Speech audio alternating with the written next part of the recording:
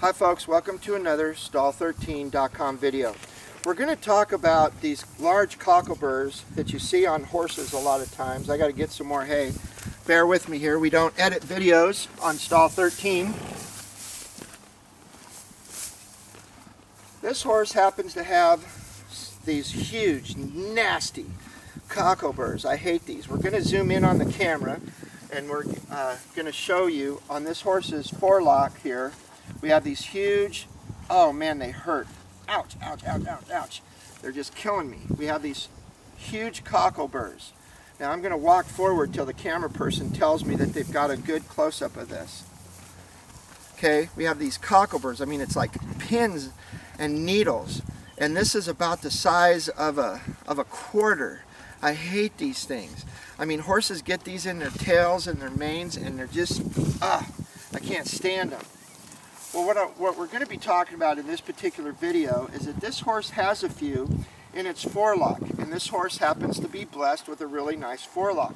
The problem is that those are swinging right around the capsule of her eyes.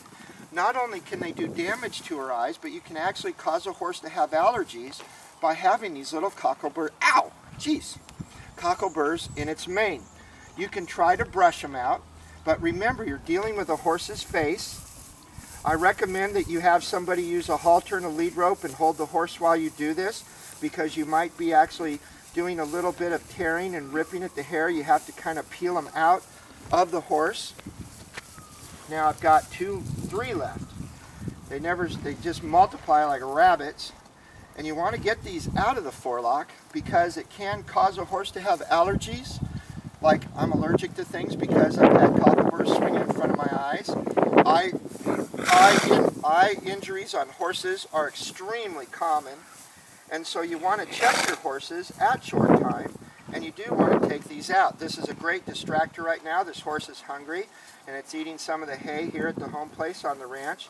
And this horse is used to me, so she's allowing me to do this. You might say, well, my horse would never allow you to do that. Well, then that means that you need to get some help, and you want to make sure that you get them all out. I thought I had them all out. I've got one left. It's a really tiny little one, and it's all knotted and matted, and sometimes I have to do this twice a day, and I hate doing this.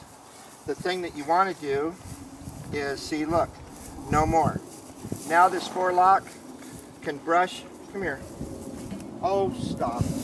Well, she got tired of me. I'm going to back off and let her come back to her hay for a second. Okay, now I'll come back in here. One reason why I want a halter and a lead rope.